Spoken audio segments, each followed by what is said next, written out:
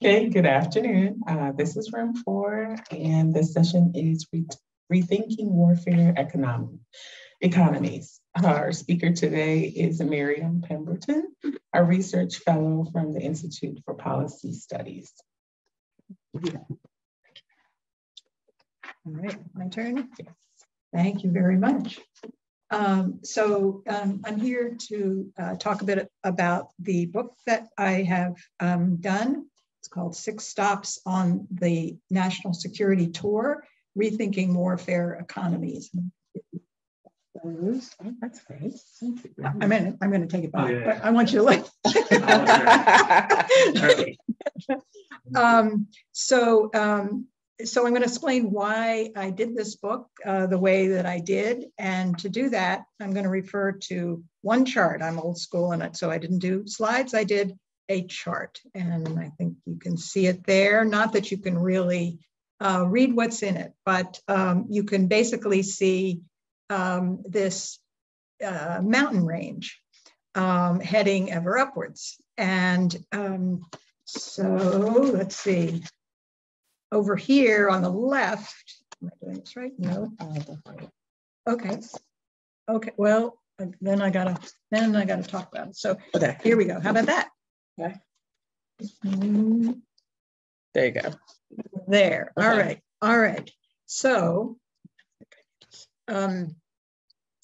way over on the right is World War II. So this is the trajectory of U.S. military spending since World War II.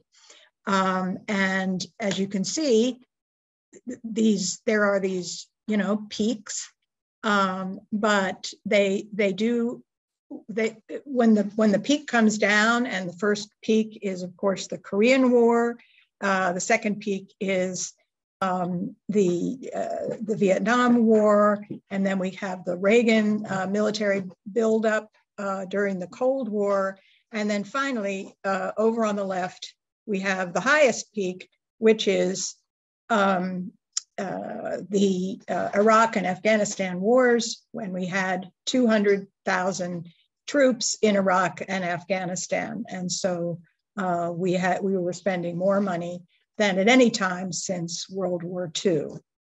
And there was a headline in Politico that says that the Biden defense budget is going to be higher than any time in history. So they weren't thinking about World War II, so we were spending more money then.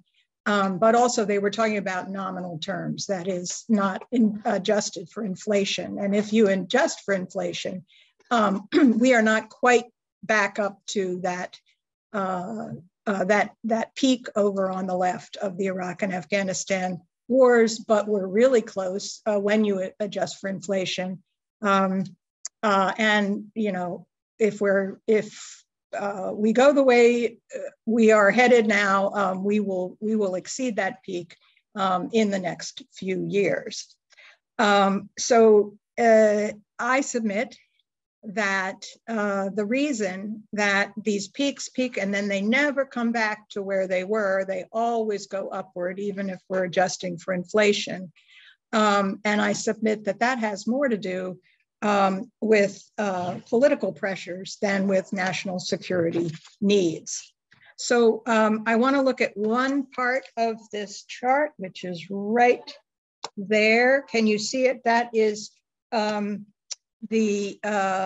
trough, the largest trough in this trajectory that occurred when the Soviet Union imploded and the defense budget collapsed. It was cut by about a third, and procurement spending. Do I need to do this? I don't think I probably do. You can hear me? Yeah, okay. Procurement spending was cut by 2/3, and the military contractors were scrambling, obviously.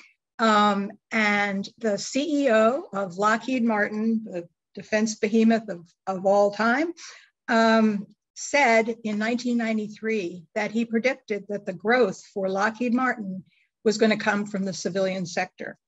He really said this, and that the trajectory for the company was that he predicted that Lockheed Martin would be about 55% in the defense market and 45% in the civilian market.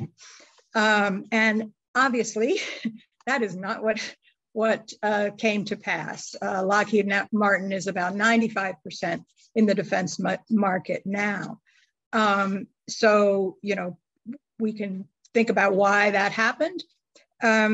We had the chair of the Joint Chiefs of Staff, Colin Powell, saying on the one hand, we are running out of enemies. But on the other hand, he said, we need to be building multiple layers of defense superiority to prevent any peer competitor to our sole superpower status from emerging. The book, which maybe you could pass around, looks at how the contractors made sure that this would happen, that the budget would start to rise again, making them happy to stay in the defense market, most of them. So we know about the revolving door. So that is people in the Pentagon sitting there across the table negotiating deals with the contractors. And they know that if they negotiate a sweet deal, then when they are ready to retire, they can just go right over and work for the defense contractor, and they will have their own sweet deal with the defense contractor. And then, as we know, some people who have been in defense contracting, major defense contractor lobbyists, sometimes can go and turn around and go to government, including as the Secretary of Defense. The current Secretary of Defense was, on the board of one of the major contractors. One of his predecessors, Mark Esper. This happens all the time. You've probably seen, many examples of that. So that's the revolving door. Then we have, of course, campaign contributions that are targeted to the chairs of the key committees that have jurisdiction over defense spending. That is the House and Senate Armed Services Committees and the Defense Subcommittee of the Appropriations Committee. Those are the members who are targeted for obvious reasons with extraordinary campaign contributions. But I submit that the most potent strategy that the defense contractors used to turn around this decline in military spending after the Cold War and sending it to its current heights eventually was the strategy which they had used before, but they really intensified it in the post-Cold War period. And that is spreading contracts in as many jurisdictions, as many parts of the country as possible. So if you imagine a map of the United States, imagine that map, and then you put stars in only 4 states. That is Hawaii, Alaska, Nebraska, and Wyoming. These are the only 4 states that the most expensive, largest weapon system ever conceived, which is the F-35 fighter jet. These are the only states where it is not being built, where there are no contracts for the F-35. So clearly, this is not, a recipe for industrial efficiency to have contracts all over for this one weapon system. But it is a very good recipe for political protection. So anytime the F-35 is threatened, there is this hue and cry about the jobs that are going to be lost if that happens. I decided to go, and I've been working in this field for decades, but I decided to go and explore some of this spread of contracts around the country. So, for example, actually, it was a week before the country totally shut down. So it was the last week I could possibly have gone out to Los Alamos to look at the nuclear weapons complex, the origin and the main laboratory doing nuclear weapons research, and also now they're sort of against their will getting heavily into production of nuclear weapons. Then I went to an air base north of Los Angeles. This air base has 3 of the big 5 prime contractors sharing space right on this one air base. That's Lockheed, Northrop Grumman, and Boeing. Oddly, also sharing space there is a Japanese company making light rail cars for Los Angeles. So sort of one little indicator of what else they might be doing out there besides making things like the B-21 bomber and hypersonic weapons to put onto the F-35 and so on. I also went to Pine Bluff, Arkansas, sitting in the poorest quadrant of one of the poorest states in the United States. This is where the US during World War II built much of its chemical weapons stockpiles. They never used these weapons, but they were afraid that, if the Germans did, then, we would need our own designs. And so that became sort of an economic mainstay for Pine Bluff, Arkansas, when there was just about nothing else there, just, managing all these stockpiles. But then came the Chemical Weapons Convention, which mandated the destruction of all of our chemical weapons stockpile. And so then the question was, this was in the early 90s. And so Pine Bluff has been sort of struggling ever since to figure out, what else it can build an economy around. And really what they're doing is just clinging to the remnants of that base as their best idea. Next to this base, it was very interesting. I was driving along through these, scrub pine forests and a lot of trailers. And I turned the corner and there it was sort of like Oz, coming up in front of me, which was the laboratory where the US developed all of its chemical weapons stockpile. They did all the research, which then, turned into these weapons. And then oddly, Richard Nixon decided that this laboratory, at about the time of the Chemical Weapons Convention, decided we don't need to be doing this anymore. So right out there in these scrub pine woods is the only FDA, Food and Drug Administration laboratory outside of Washington, D.C., doing research on, sort of what are the chemicals in our environment that are maybe cancer causing, and all sorts of other research projects. So, as I was doing all these travels, I was looking for, what else could these communities do besides being completely dependent on Pentagon spending. And so here were a few of the examples of what I found. But, so alternative economic development toward what end?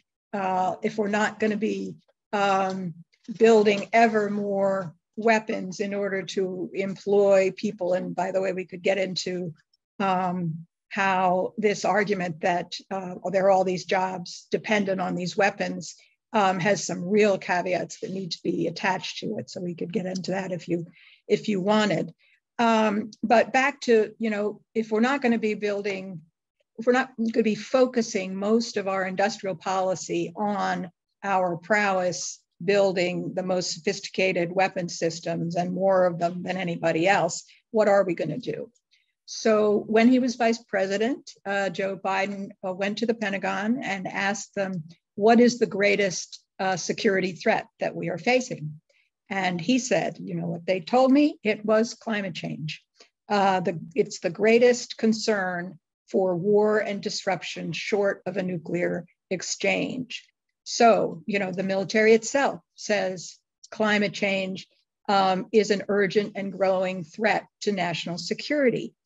And it's going to be accelerating. So as the US is trying to encircle China and sort of intimidate it and sort of neutralize it, you know, both China and the United States, month by month, year by year, are going to be having to deal with the consequences of climate, you know, the growing catastrophe. And their militaries are going to have to be focused on that. So, you know, I submit we do not have any more time to waste.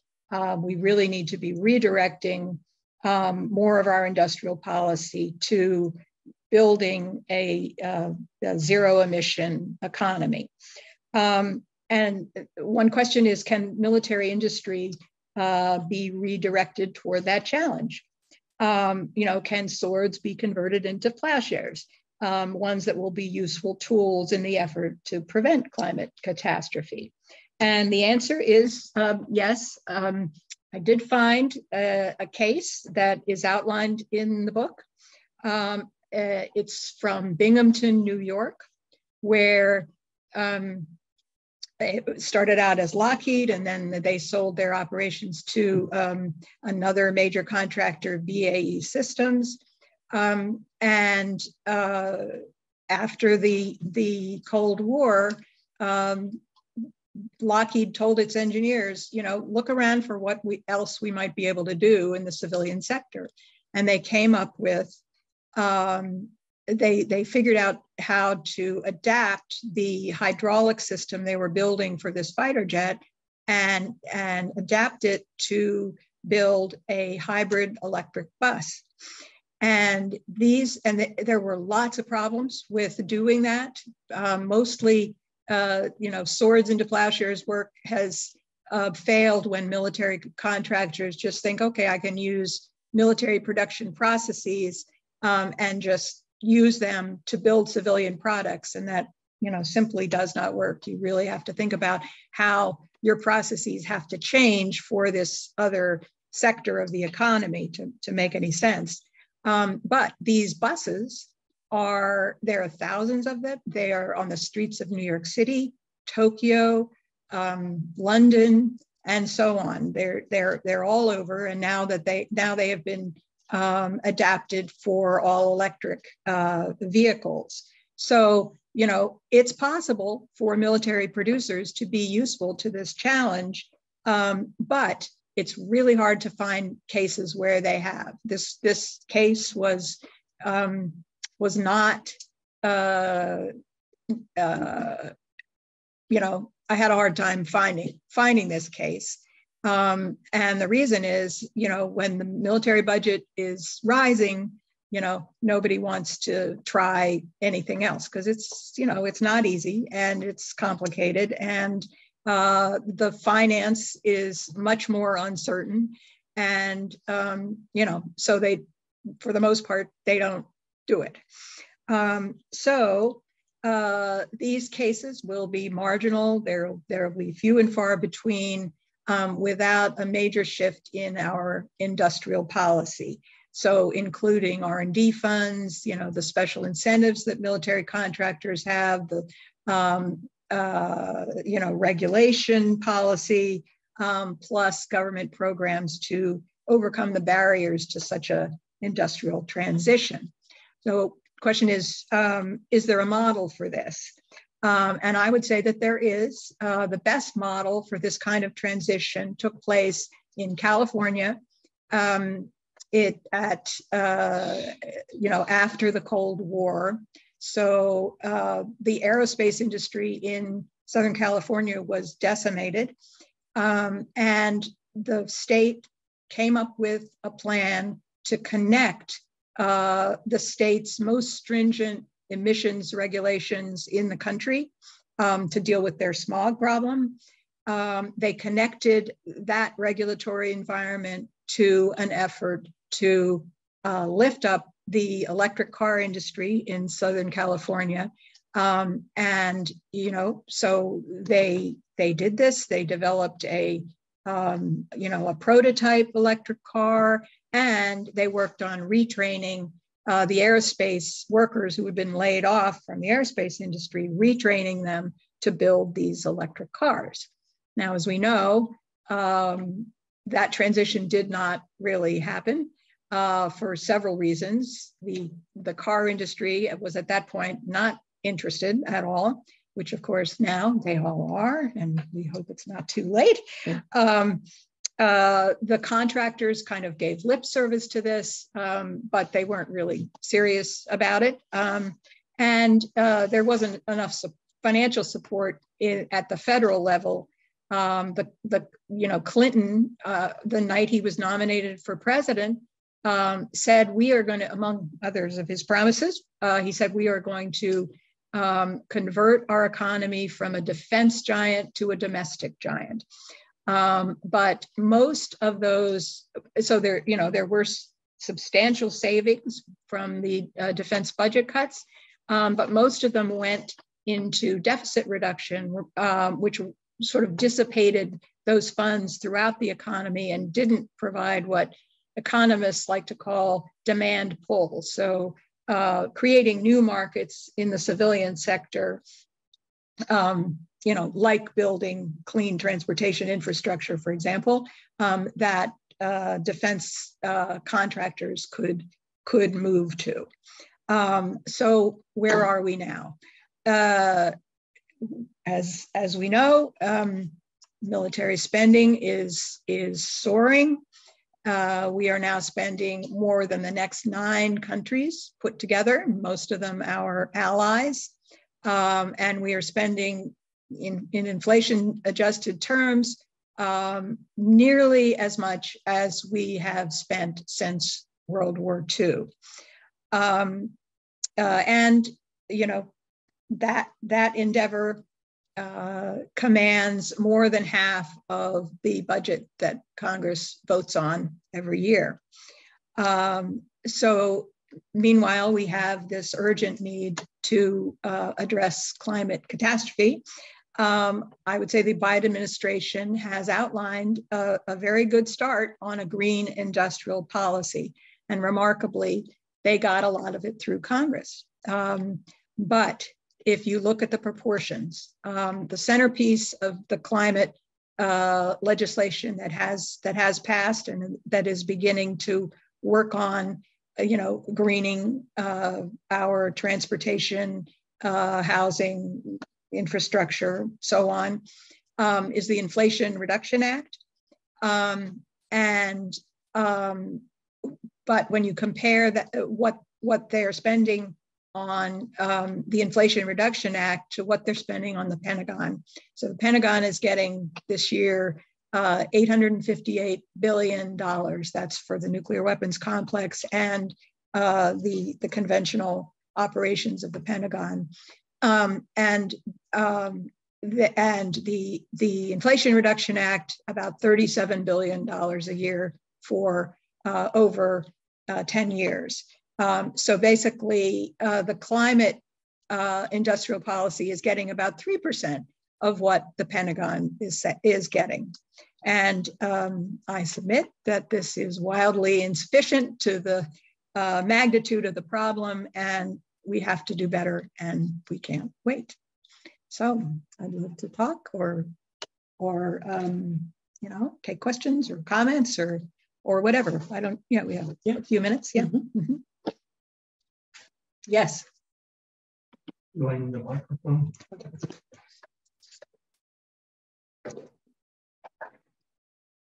Could you relate the Inflation Reduction Act to what you're trying to achieve there? I mean, just to reduce inflation, if we reduce spending, then that would reduce inflation, right? So I don't understand the relationship of that act and the money that's being put out there. Where's that money going? Mm-hmm. I mean, I think, the name is, a bit of a stretch, and, a large portion of it is going to, creating charging stations for electric vehicles, extending broadband, creating clean water systems, mass transit, all of the things that we do need to, to prevent climate catastrophe. I submit that if we don't do those things, the costs are going to be absolutely astronomical, more than any society can bear. So we have to do these things. So in the broadest sense, I'm sure the administration has a more targeted explanation for how this is all related to reducing inflation. But for me, it's spending that we absolutely have to make on economic grounds, human grounds, leaving a habitable planet for our grandchildren, and so on. So, I think your point is, this is not, I don't know beyond what the Federal Reserve is doing, what we should be doing to reduce inflation. It seems to be coming down. But I think I take your point that this is called an inflation reduction measure. I think the climate spending in the package is broadly related to inflation, but it's also related to try to prevent the worst of this catastrophe before it engulfs us all. I don't know that you agree with me. Why don't you ask more questions? Thanks for your presentation. I think you did a good job laying out how by spreading out the contracts, the military, the political problem becomes harder to solve. And so on the contractor side, they're not going to likely pivot into clean energy stuff when they have these safe government contracts that are, not as risky. So do you have ideas on how we can solve the political problem or change the political dynamics to, encourage that pivot? Well, maybe I'll go to, I was talking about the jobs argument, because the contractors use the jobs argument as frequently as they use, the national security argument. So 2 points. One is a series of studies has looked at how if you invest $1 billion in military technology versus, and what is the job result, versus if you invest those funds in a variety of other things, including education, healthcare, clean transport, even tax cuts. Tax cuts create more jobs than does military technology. And so, of course, if you throw, the biggest portion of the budget at one thing, you're going to create a lot of jobs.